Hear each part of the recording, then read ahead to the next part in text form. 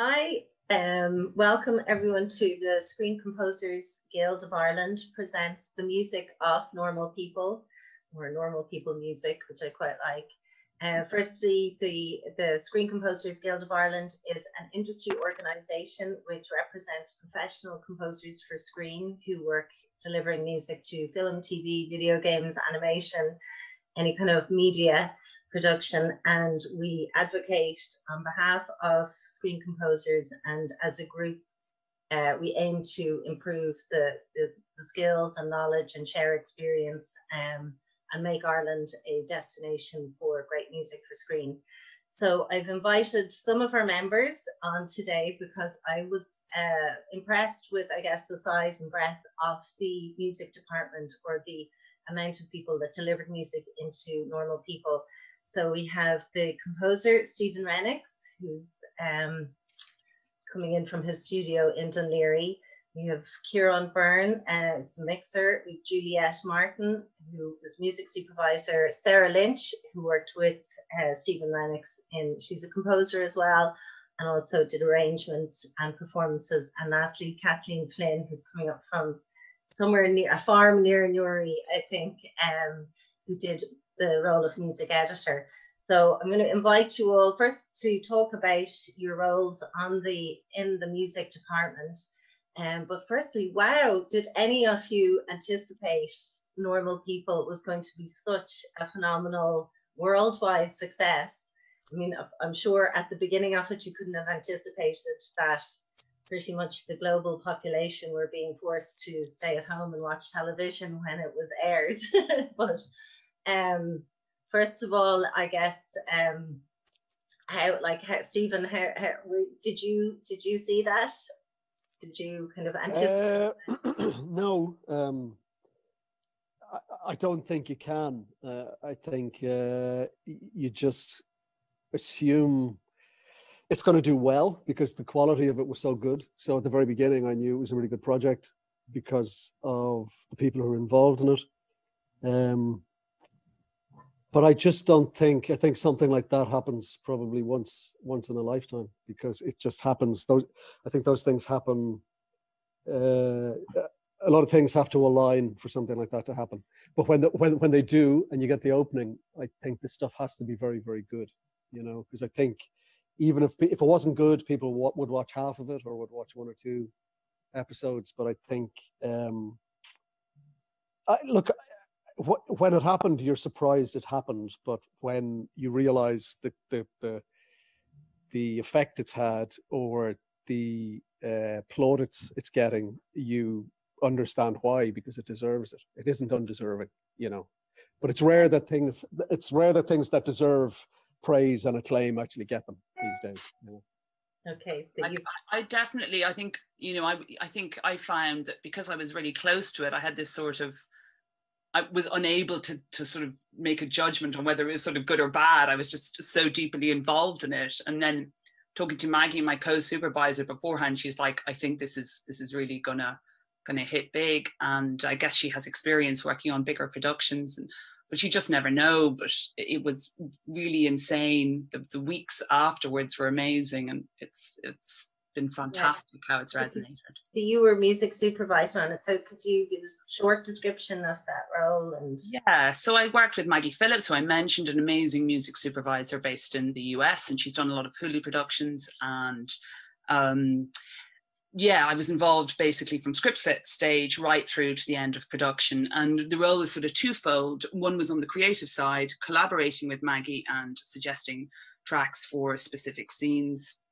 And, in that part, you're working directly with the editors and with the directors. And then on the other side which was my responsibility solely, was negotiating all the licenses, so clearing all the tracks. And there was a huge amount of commercial music. So I think there was between 70 or 80 tracks that I cleared. And, that's finding who owns the rights, negotiating them, and sort of managing the budget in that respect. And then I was liaising with Catherine, the producer, wonderful producer, kind of overseeing the budget side. So yeah, that was probably it. And Kathleen, would you have worked then with Juliet a bit? So can you describe what the role of a music editor is?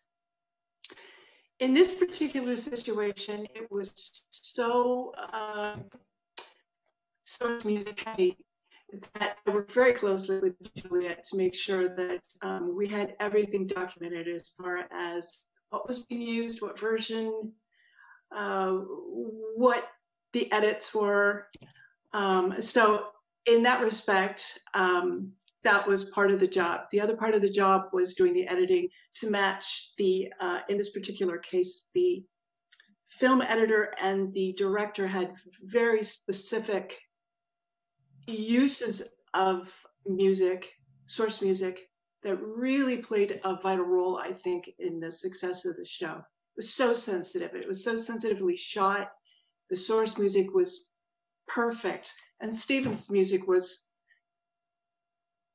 just phenomenal. So that was my role, basically, was just keeping everything kind of, lined up, making sure that everything was to the stage and everything was documented. Cool. So kind of, again, semi-technical, semi-creative.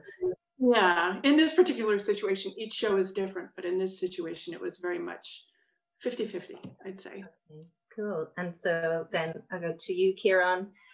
You would have assumed, did you pass music on to Kathleen? So your role was mixer? Yeah, so what would happen is I'd get a call from Steve saying, okay, we're ready. We've got this one, I think.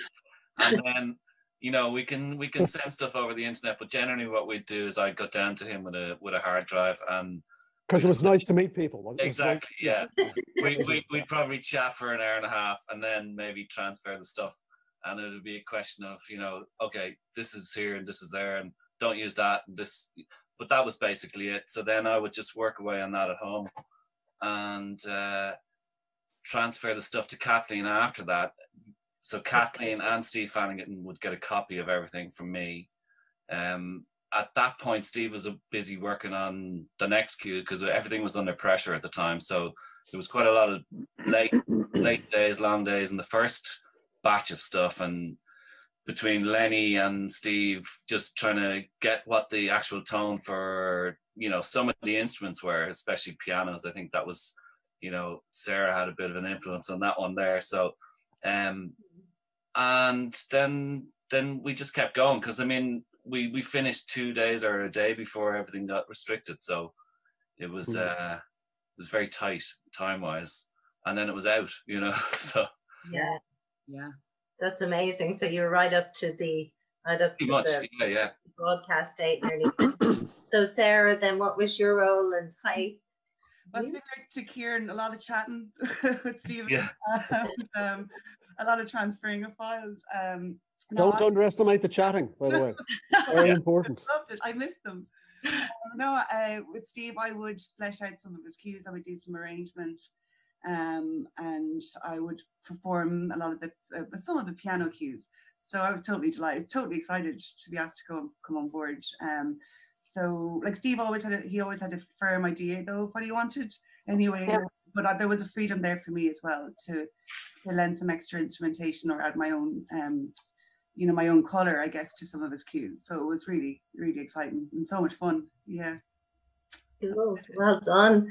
So Steve, to you were the composer, I suppose the originator of the original music, and you'd worked with Lenny before.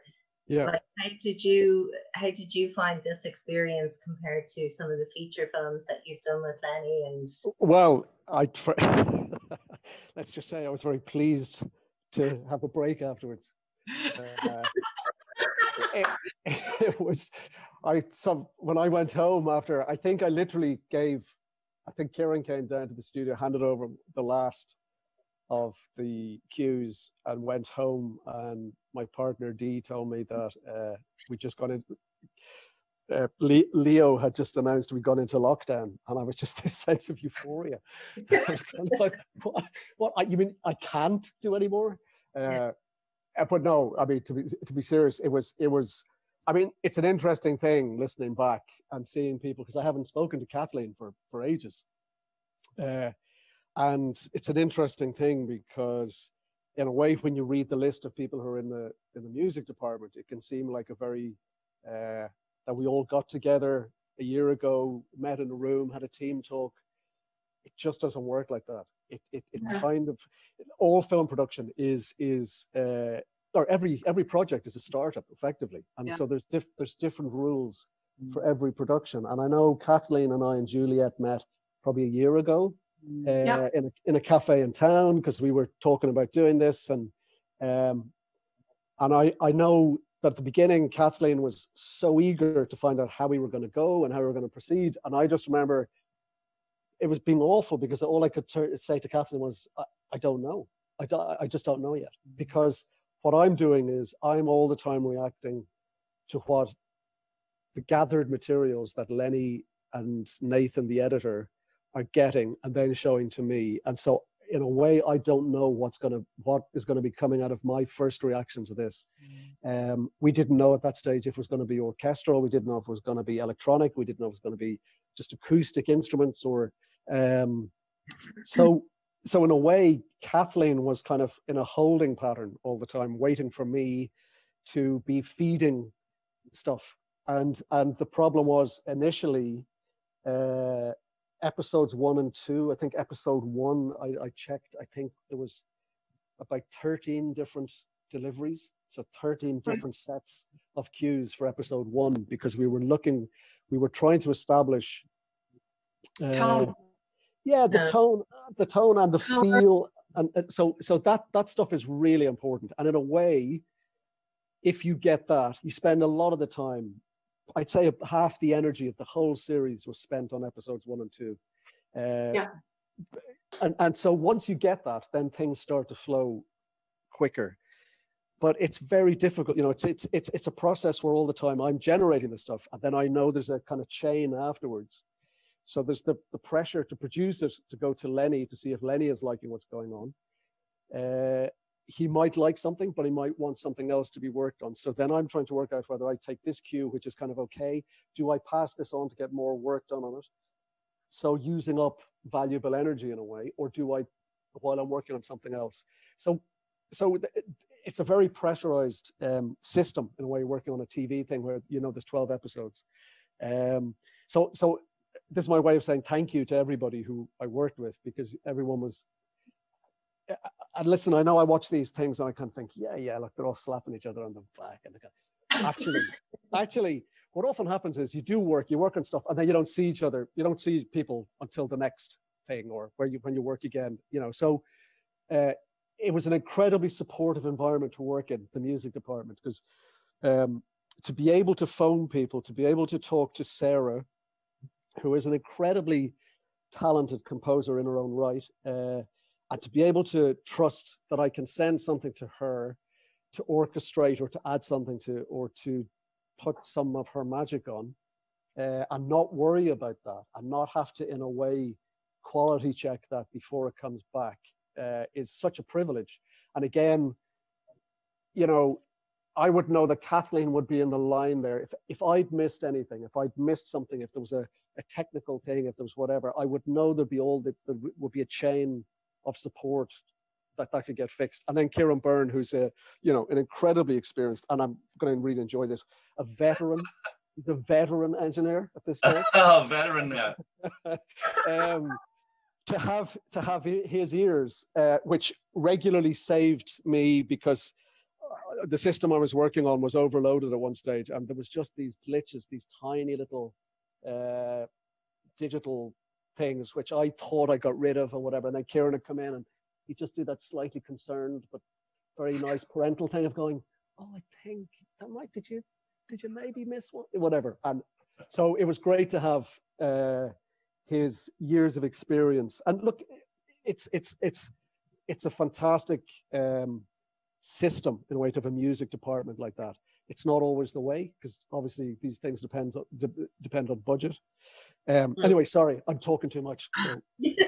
No, but it's funny, actually. No, it's Anyway. funny, Steve, your point about things evolving across, because I remember, you know, first chats about commercial music, and we kind of anticipated maybe 12 tracks. And that was this time last year, I know, and it just ended up kind of with what, 75. So Wow. yeah, you just don't know, you know, things evolve, and it's great. Yeah, you just have to kind of run with how that goes.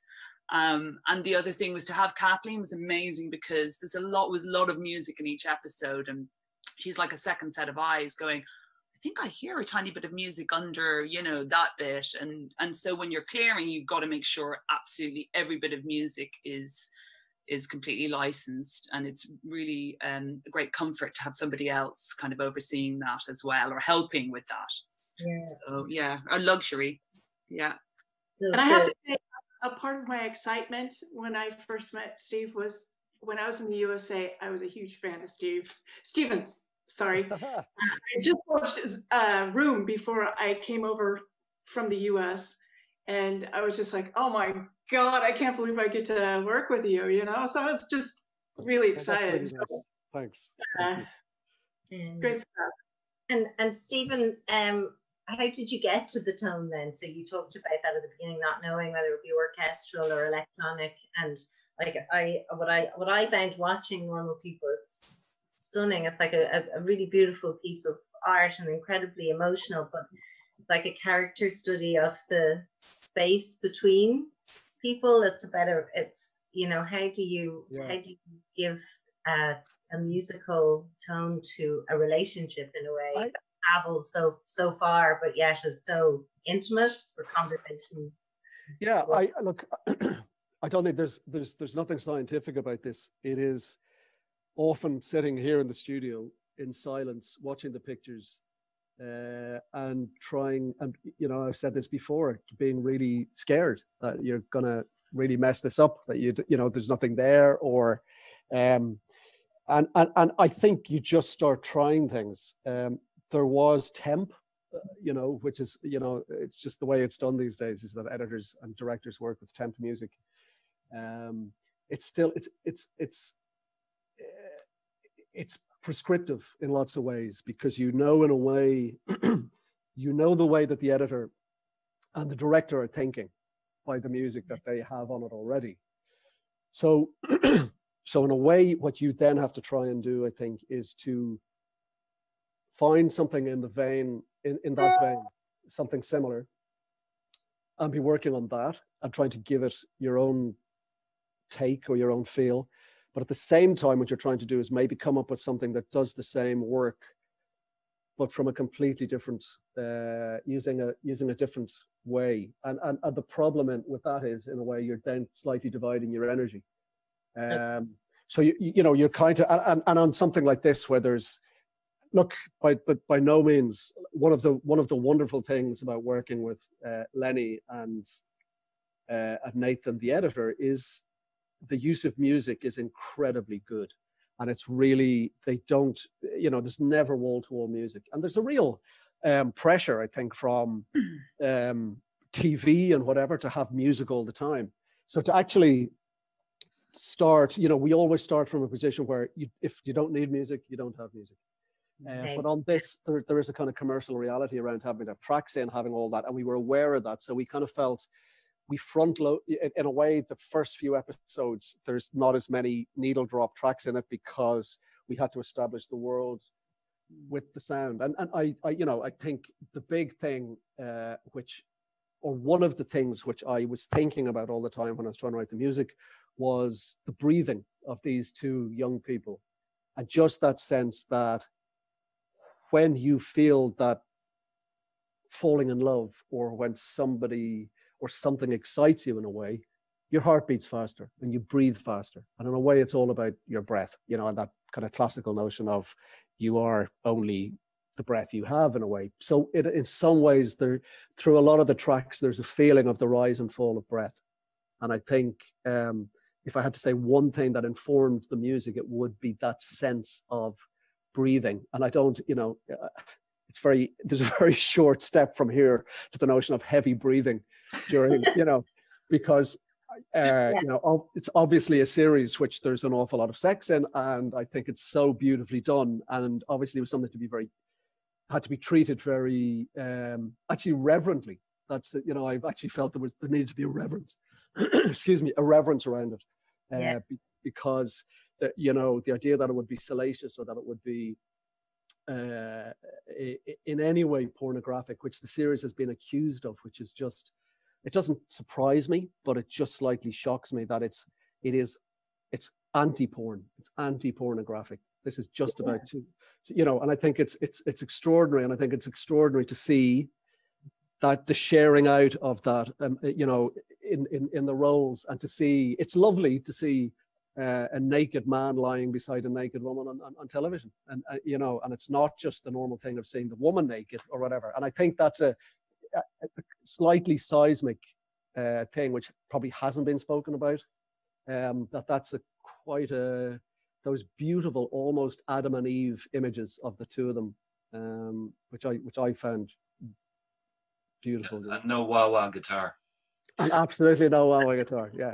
Well, I tried using the wah-wah, but Lenny completely unreasonably said, no, I don't, you know, I tried a bit of wah-wah, yeah, but no. Well, I really thought what moved me really was that it was looking at this, you know, stage of life and that time of discovery, but it was very faithful to it wasn't condescending or patronizing, or you know, it felt like it was very true. And I guess that's the writer and the director, but also the music, that the music can also be, like you say, either make, you know, kind of lean on the generic viewpoint or lean on some aspect. But I found the music was really helpful to me as the viewer in making me, you know, be there with them, or be at that stage in life.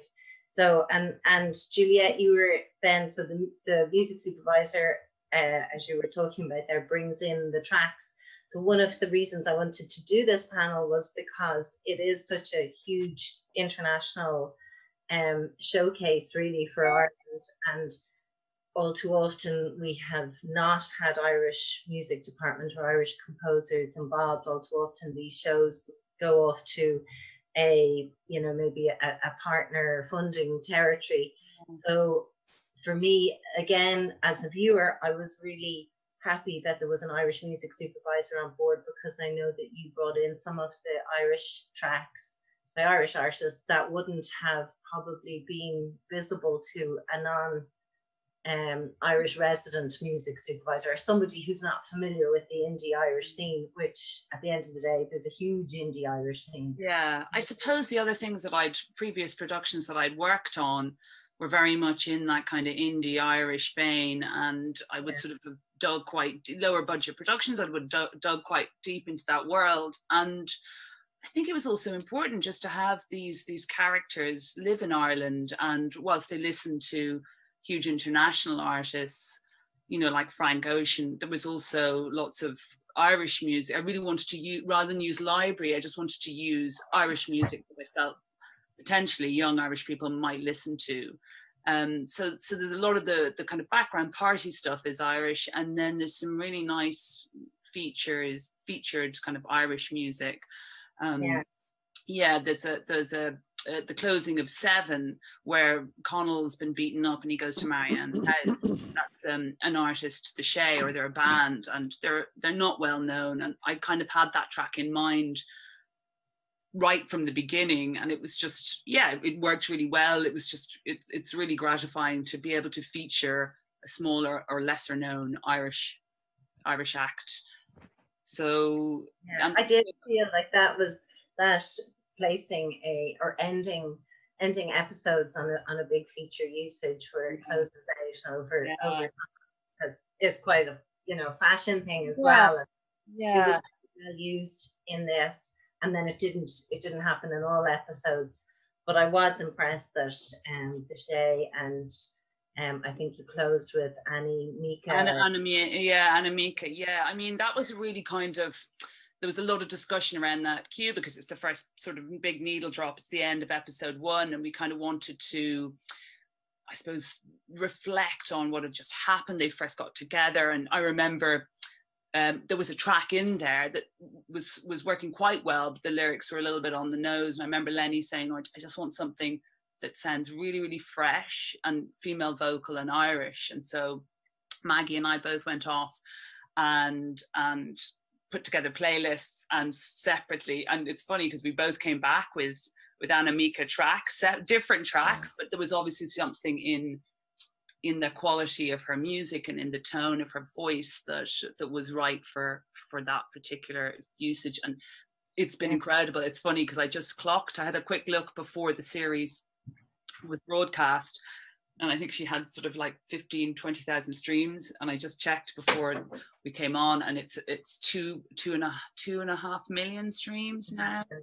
This is on Spotify, and everyone listening, there is a Spotify playlist. I think, Ray, there it is. It's on one of the screens, the Normal People official soundtrack playlist, which is pink, and it includes some of Steve's score. There is another Spotify playlist, there we go, which is the Normal People original score from Stephen. So please go to Spotify and have a listen. I think it's always great to listen to the tracks out of the context as well, and it's a great way to find new music.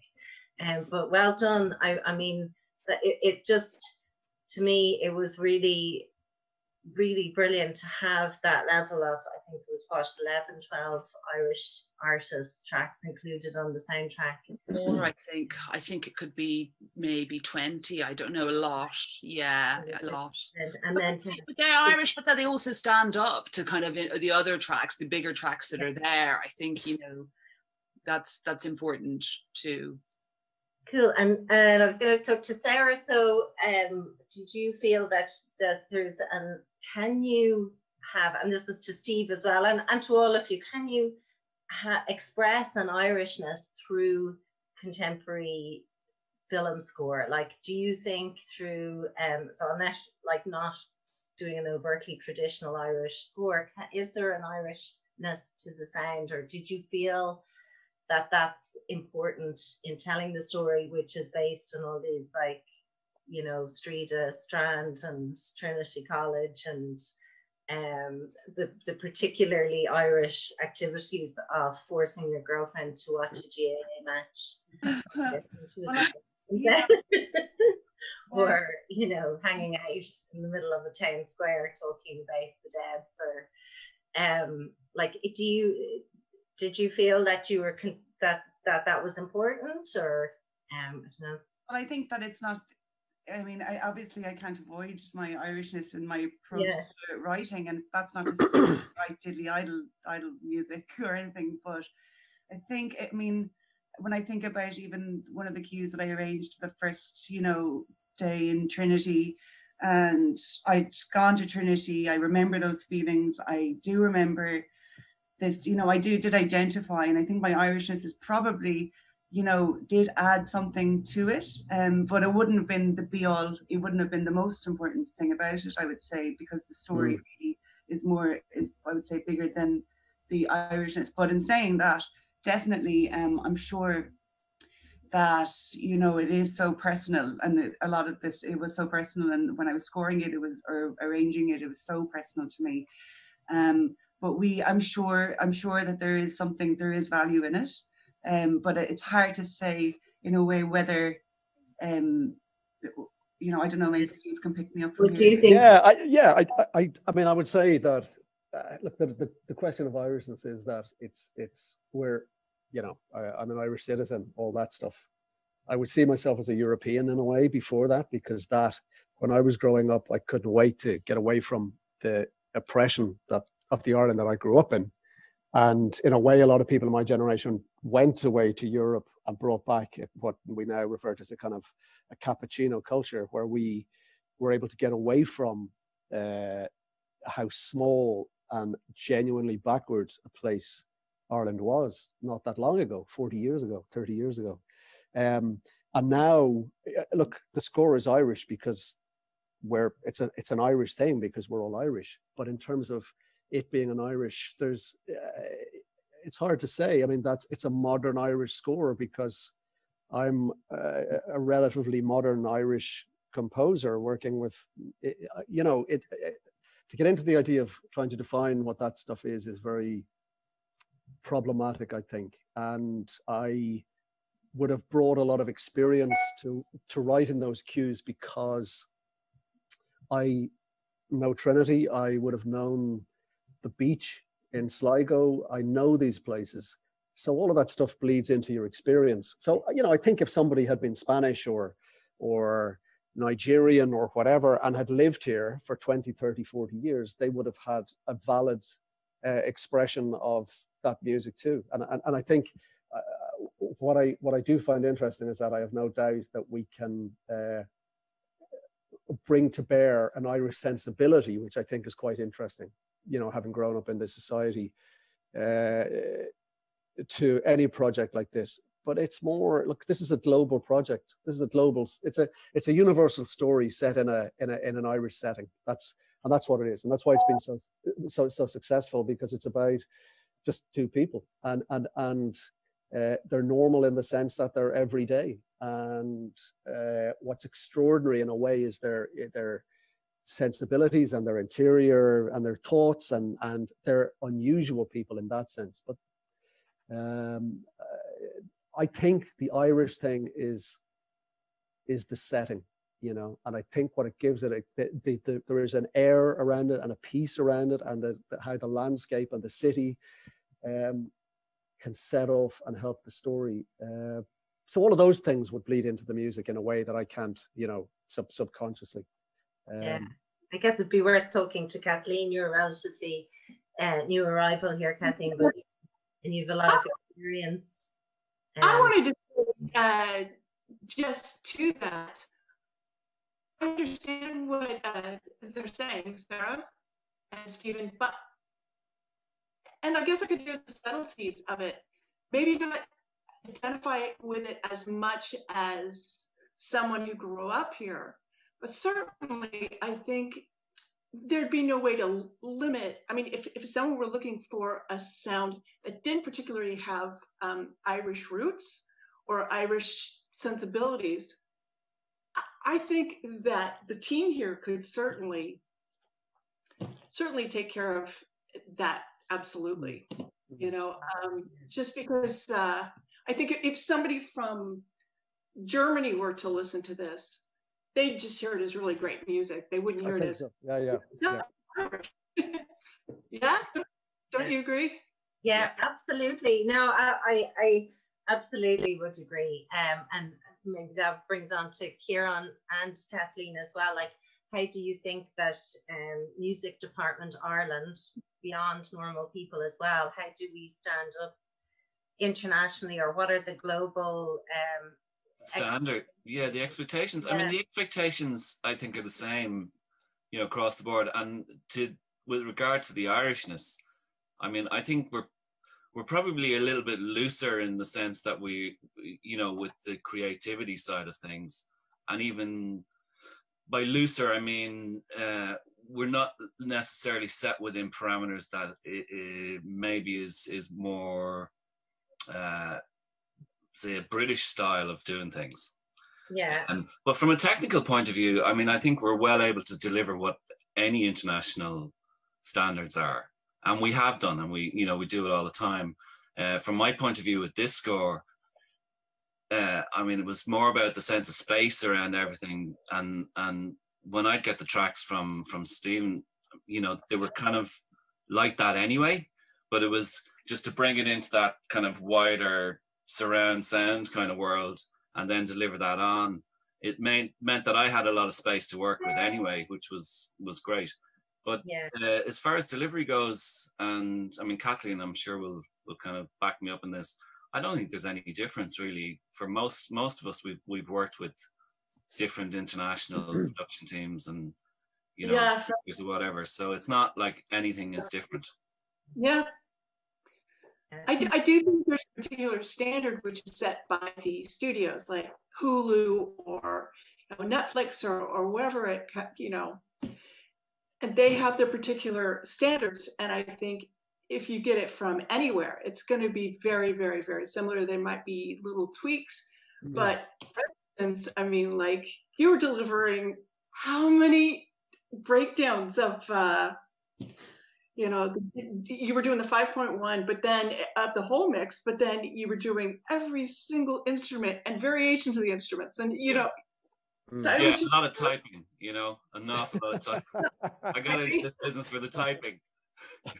You know, yeah, it is. I mean, those naming conventions and all that, the way that you technically deliver something is a bit of a pain, but it's the way you do it. And, you know, after a while, it's just a routine thing.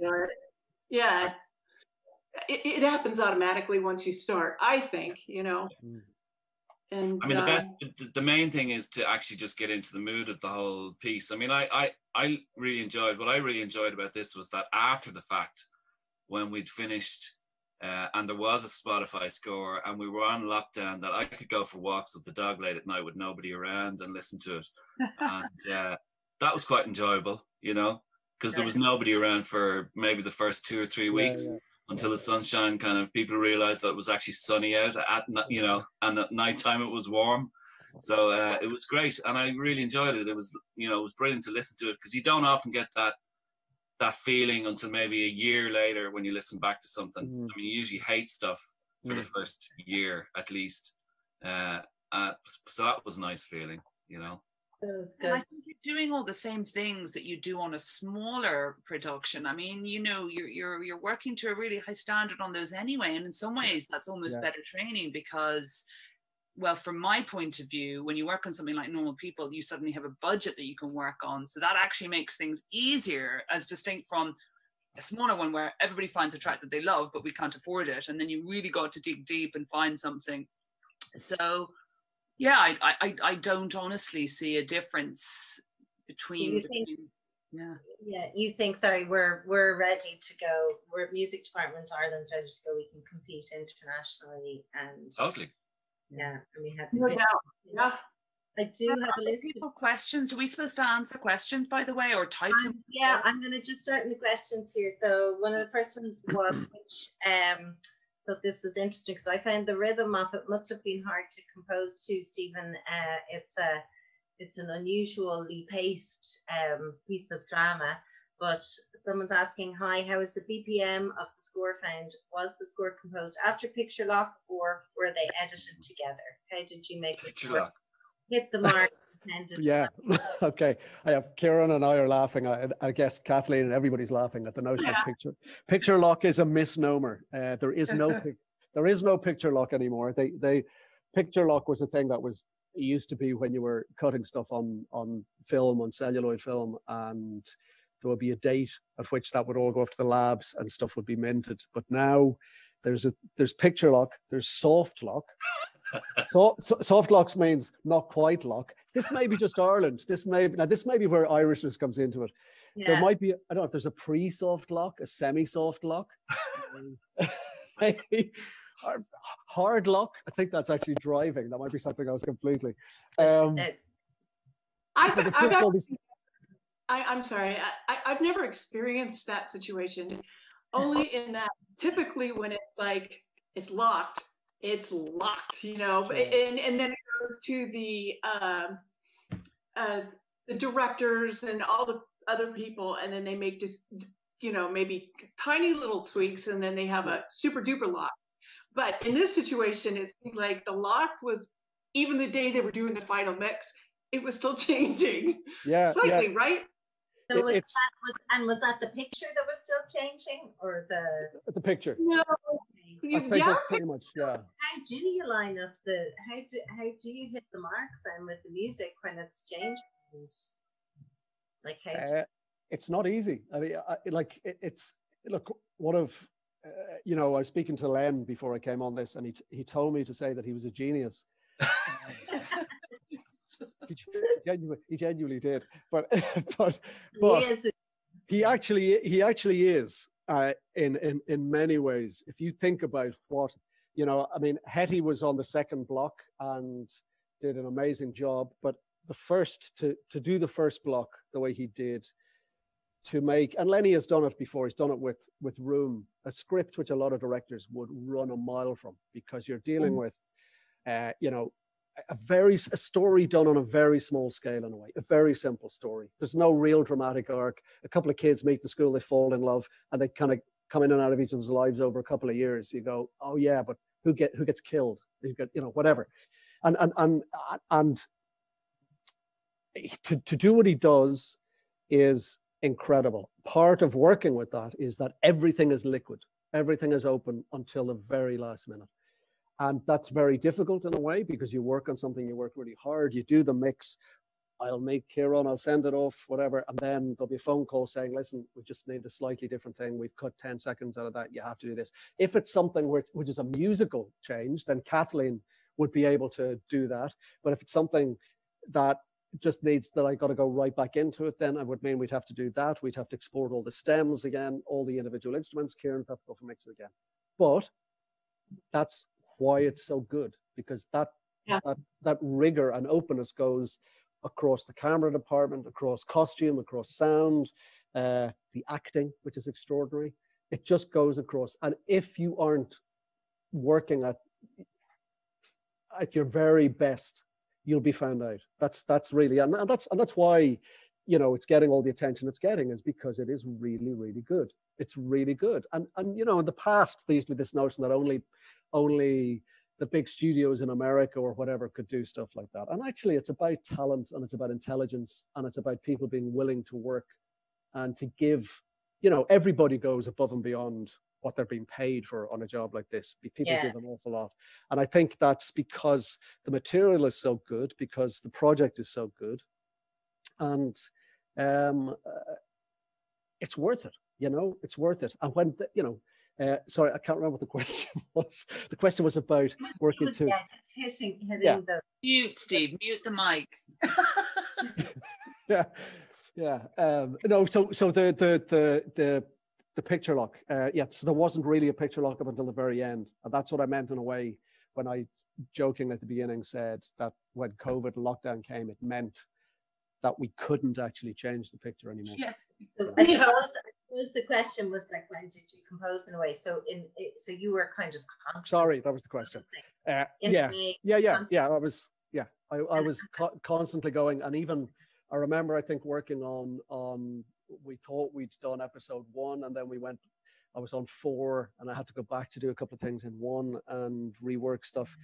But I have notes from last August. I started thinking about this back in August, started coming up with some ideas. And I would, yes, when I see the picture, any ideas some ideas I had were gone. And then some ideas I got when I saw the pictures, when I saw these actual characters, when I saw who they were, Yeah, and the rhythm of the action. Yes. Okay. The next question's for you, Juliet, and I know there is actually a relevant answer in this, but it's regarding the astronomical cost of licensing some commercial music, and why are tracks so expensive, or how does that? There's no. How could you arrange special deals? No special deals. I mean, when you have library music, there's set rates, and that's great because you know what things cost. There's no set fee for anything. Every time you approach a publisher or a label, you don't know what that fee is going to be, and it varies. I don't know that they're getting more expensive. The time that I've been doing the job, which is maybe 10 years, I haven't noticed them more expensive, but it is costly. But what was interesting was that talking to Maggie, because she works in America and the sync environment there is much more expensive. So she was actually finding the costs that I was getting, or the fees that I was being quoted, surprisingly low. With the same time.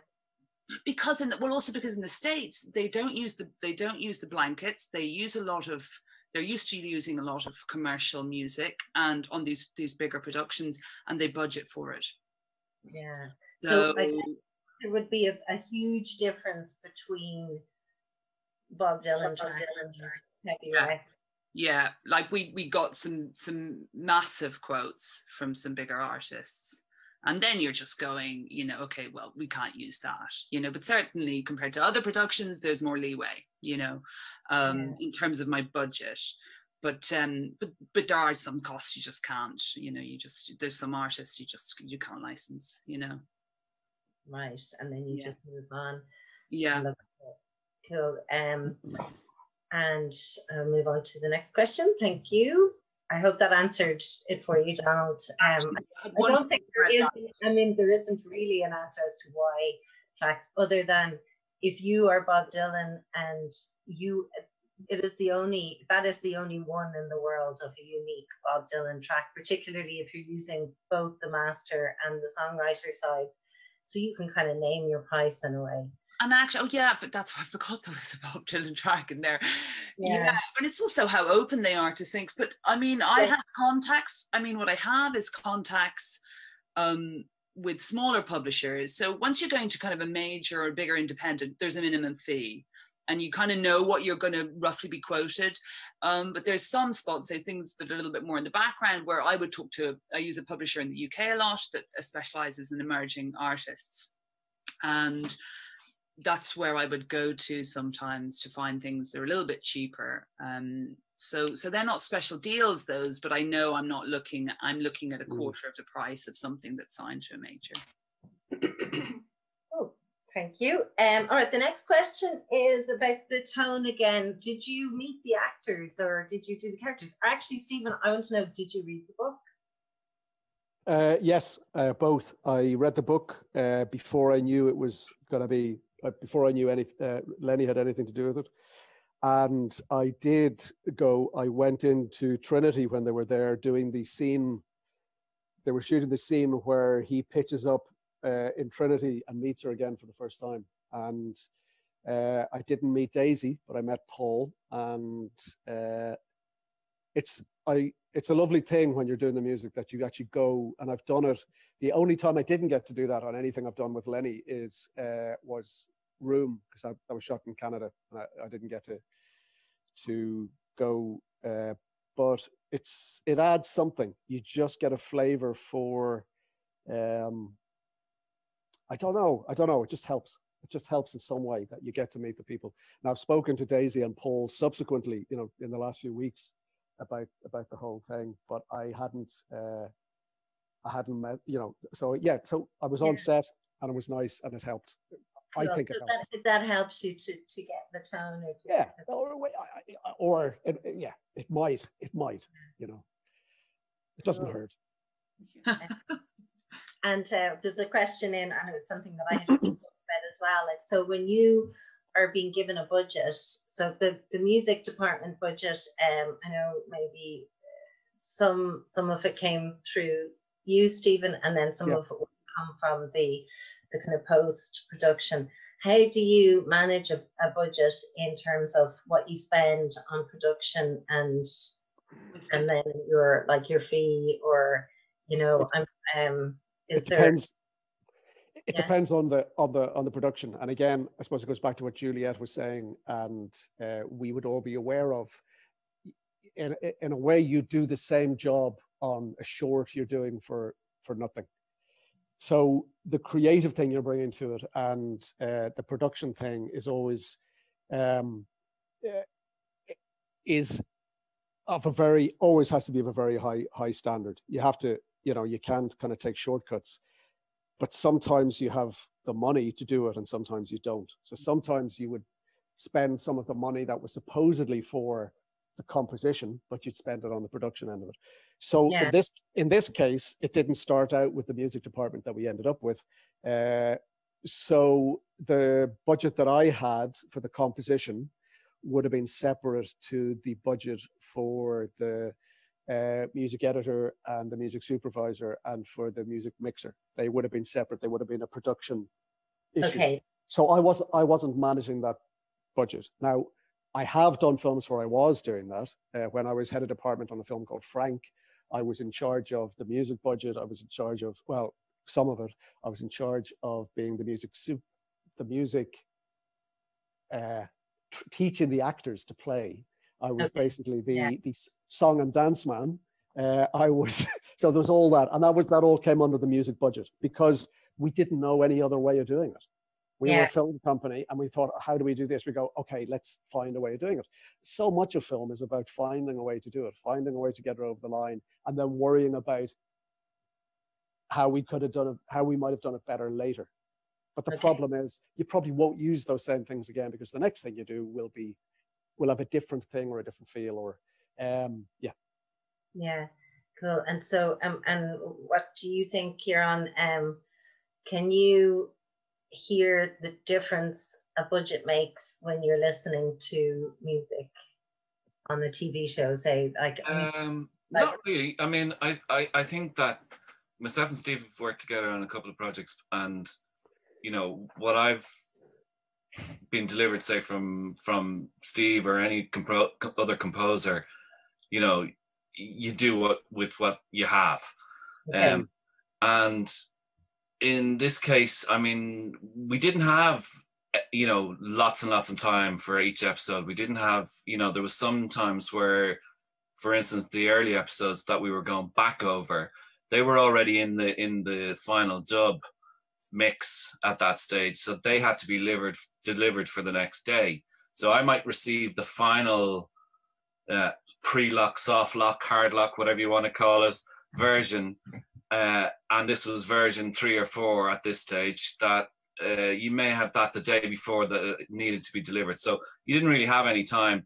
I suppose the difference in budget terms is that we got the chance to go back and do it again, or Steve certainly got the chance to go back and revisit, and Lenny got that chance as well. So from that point of view, maybe the budget was part of it, but you just do what you have, the time you have. If you've got a day, you do it in a day, and if you've got 5 days, all the better. But you know, sometimes it doesn't make any difference. You just mix it. I mean, there was some nights, I'm sure Kathleen was getting emails of WeTransfer emails from me at, you know, 5 in the morning or 6 in the morning, kind of thing. But it was just because it had to be there in the dub at 8 o'clock the next morning. Yeah. You know? So budget wise, you don't really think about it while you're doing it. You just do it. Yeah. But it's an important thing. Part of the work that the Screen Composers Guild is involved in is the fact that composers and creators are paid. Part of the funding comes in royalty return. So every time Normal People is broadcast anywhere in the world, there's an income return that will come in via IMRO to Stephen and Sarah, and then maybe through RAP as well, which is the performers, for any performers, and through a publisher for Element. So it's like having music originate in Ireland brings back a return, but I guess that's part of the funding, and something that we're engaged in is trying to maintain. There is a fight back from some of the platforms to try and get rid of royalties. Well, I suppose the success of this as well, sorry to cut across you, the success of this as well means that, you know, people looking in at Ireland can say, okay, well, that was done there. There was always this myth, and we've had it for years and years and years. I mean, as long as I'm in the music business, I'm sure Steve will back me up here. You know, it's always, oh, what do they do in England, or what do they do in America? And there's always been this looking across the pond, either side. Yeah. And it's always better. And that's from within, you know, from within the composers, the musicians, the bands, the singers, everyone. Well, we're going to send it to the guy or the girl in England to mix, or we're going to send it to America, producer, whatever. And it just shows that it can be done. Yeah, and I find that really interesting working with Maggie. She's like a super amazing, lovely person, amazing music supervisor, working at a really high level in the US and LA. And we all assume, oh my God, it's going to be this different job. And, you know, and you're doing the exact same work. Like the way I would have worked was the way she worked. And what you deliver is the same, really. And so that really opened my eyes to the fact that actually we're providing the same level of service. Yeah. We probably don't feel as hard done by now. It's, you know, whereas before we would have doffed the cap a little bit and maybe said, sure, yeah, they probably are better, you know, and I'll get back into my little green box. But nowadays it's, you know, we definitely are well able to work amongst anyone. I mean, I do a lot of work with different composers all over the world, and none of them have this attitude that we have about ourselves, you know, or certainly did have. And I really hope actually Normal People can help change that, because it's a very local story based here with the creative talent mainly all coming from here, and likewise the technical, the craft talent as well, which is really important. I'm conscious now we only have 5 minutes left. Really quick question to you, Juliet. Where do you find the music from, and did the book form a source of any of that music? We didn't end up using any tracks that were referenced in the book. At one point there was, but we didn't. I think it was a White Stripes track, but I cleared it, but we didn't use it. I would just do a combination of listening, just using Spotify, just listening to music. And I would, if I'm looking for a specific track for a scene, I'll often do an open listen if I have plenty of time. So I'm just listening, looking at the scene and thinking about it that way. And then I will also go to trusted sources like publishers and record labels, and ones that are on particular price points. So I can kind of go, I'm not going to spend too much money on that spot. I can go to that person, and I'd go, like, I'd actually sometimes I look at festival lineups and see who's on that on smaller stages and check them out. So it's a combination of just generally listening, and then some trusted sources, sync agents, that kind of thing.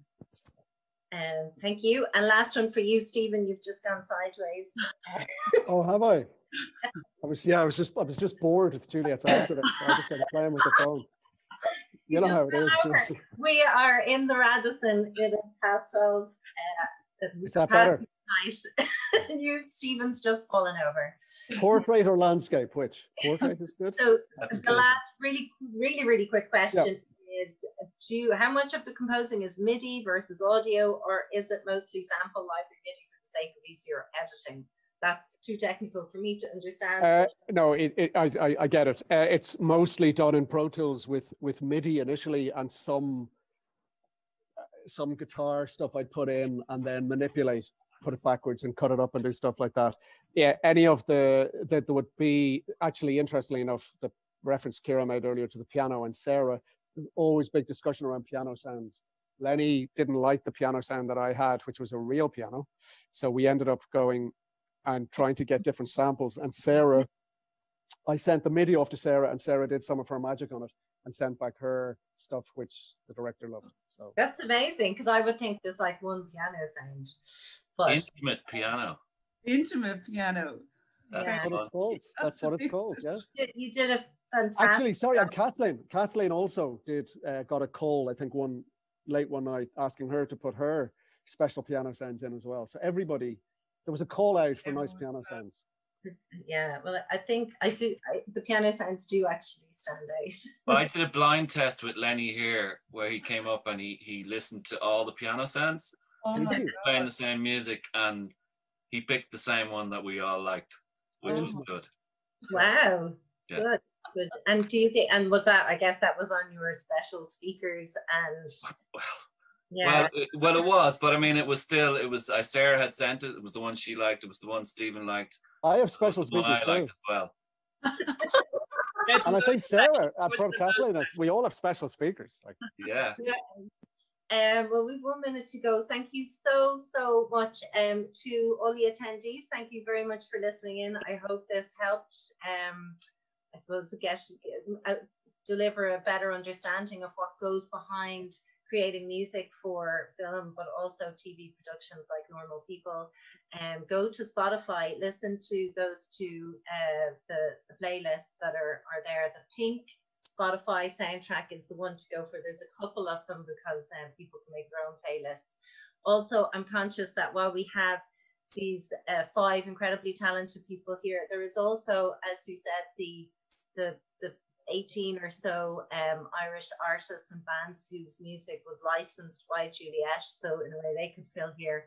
And then also people in the post-sound department like Steve Hannigan and Nathan, the editor, and Lenny, and you all really, to me, it's just joyous to see such a reaction to what we all probably know, which is that there is wonderful creative talent in Ireland. And with investment and faith, you can really produce something of enormous value that, was being watched in the Kardashians' house, which is kind of weird. We've arrived. Everyone in their leisure wear. Anyway, thank you so much. Thank you, Ray. I think Ray will kick us all out now in a minute. And I'm really looking forward to being in Galway next year. Yes. But thank you, Kathleen Flynn. Thank you, Sarah Lynch. Thank you, Kieran Byrne. Thank you, Stephen Rennick. Thank you, Juliette Martin. Kieran, Sarah, Stephen, and Kathleen are all members of the Screen Composers Guild. You can learn more about the Guild at screencomposersguild.ie. And any questions, please email. We're always happy to talk about music department in Ireland. And Juliette is on silverstreammusic.ie. Silverstreammusic.ie. All right. Thanks a million. Bye. Thanks, Sarah. Bye. Bye-bye.